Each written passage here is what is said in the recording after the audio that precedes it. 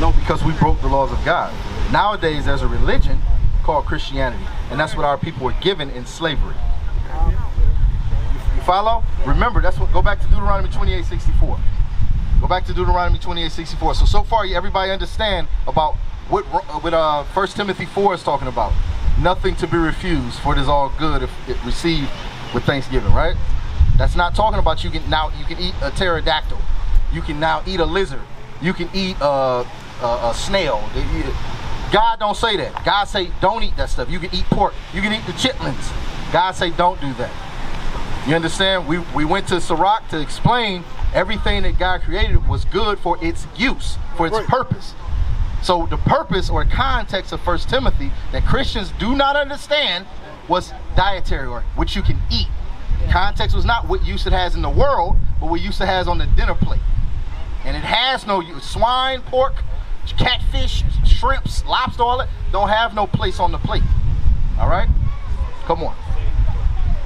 Come on. This is the book of Deuteronomy, chapter 28 and verse 64.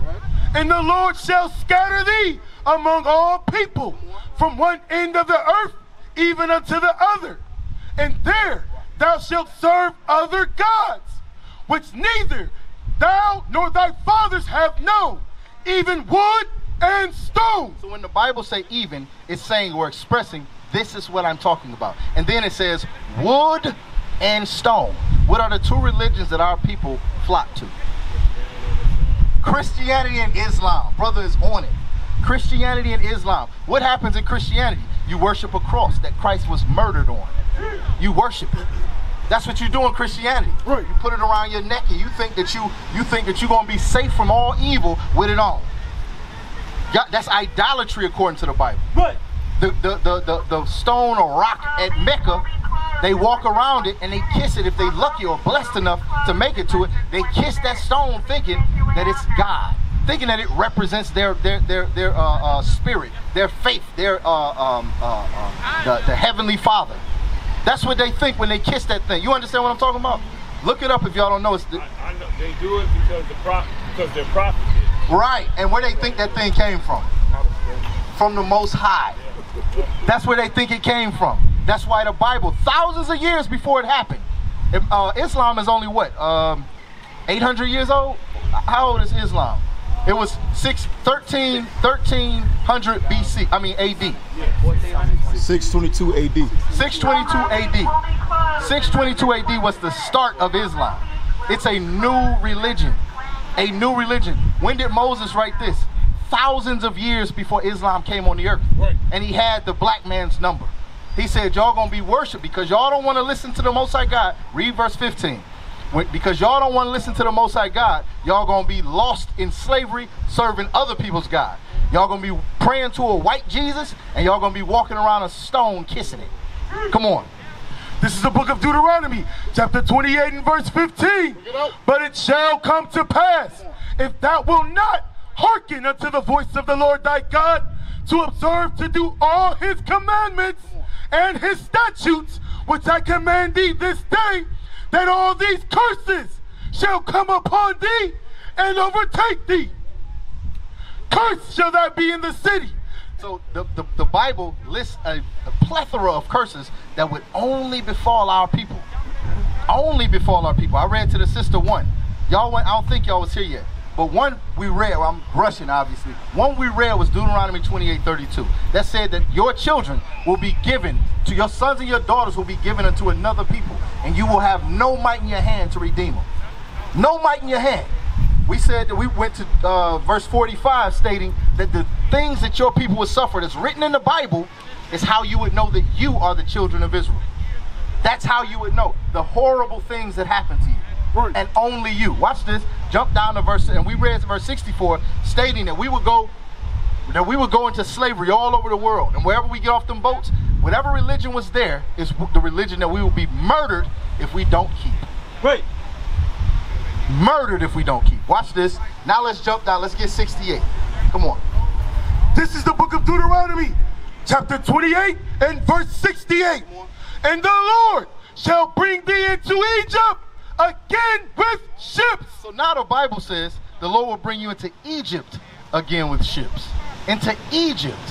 The word Egypt is a word synonymous with bondage, slavery. Slavery, that's what Egypt means. It don't mean Northeast Africa. That's not what it means. That's what we call it nowadays. It wasn't called that back then. So the Lord says he will bring you into Egypt again. Didn't we just come out of Egypt under Moses here? We just came. So he said, I'm going to send you back into Egypt, back into bondage, back into the servitude that you just came out of. I'm going to send you back. But this time, you're going to go how? Into Egypt again with ships. With ships this time. With ships. With ships. And I'm not talking about Carnival Cruise Line. Not Norwegian neither. Not Royal Caribbean. Oh no, these were cargo slave ships. These were ships made for transporting merchandise. Right. Merchandise. Not made for the comfort of souls or man. Yes, come on, sis. Let me finish this real fast. I'm going to finish the scriptures a little bit more and then ask you a question. Don't forget your thought. Come on. By the way whereof I spake unto thee. The place where I'm saying this to you at, right? Because we were over there near Israel when Moses taught us this, right? Come on. Thou shalt see it no more again. Moses said, I ain't talking about where we at. Don't think y'all going into Egypt we just walked out of. Y'all going into one that's going to require ships this time. Y'all going into one that's going to require you going on boats. You're going over the waters. Come on. And there ye shall be sold unto your enemies. When y'all get off those boats, you're going to be sold to Master Charles, Master Johnson, Master Jones, Master Phelps, Master Jenkins. You're going to be sold. You're going to be sold to your enemies. You know what Christianity teaches? Black people sold black people. That's not what the Bible says. Africans sold Israelites. We're not African. We're Israelites. Right. You're not African. You're not Egyptian. You're not. I know that might be a bombshell, sister. You're not African. You're an Israelite. Africans sold us to the white man and to the Arabs and to the Chinese. That's right. Back then, they're called Ishmael. Back then, they were called Edom, which is the so-called white man, or Esau. So when you open the Bible, you can understand. Back then, the children of Moab were the Chinese, or are the Chinese. That's their real name. Now you can see clearly. Now when you open this Bible, you know what people did what to you. Now you know what wars the children of Israel had with these other nations that hate your guts now. Hate you.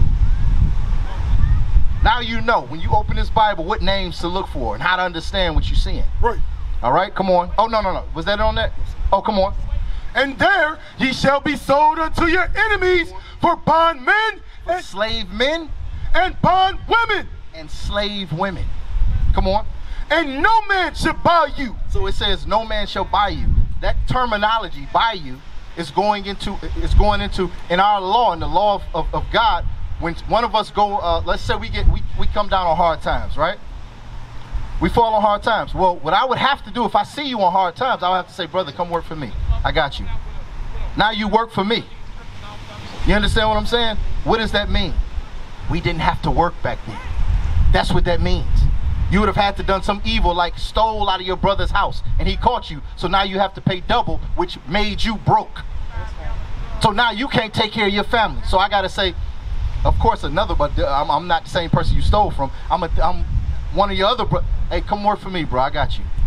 You can come work for me. You understand? And that's how we redeem, because you can repent from stealing. You can change and not do that no more. So that's one, back then, that's one curse that you didn't have to die from. That's one sin that you didn't have to die for.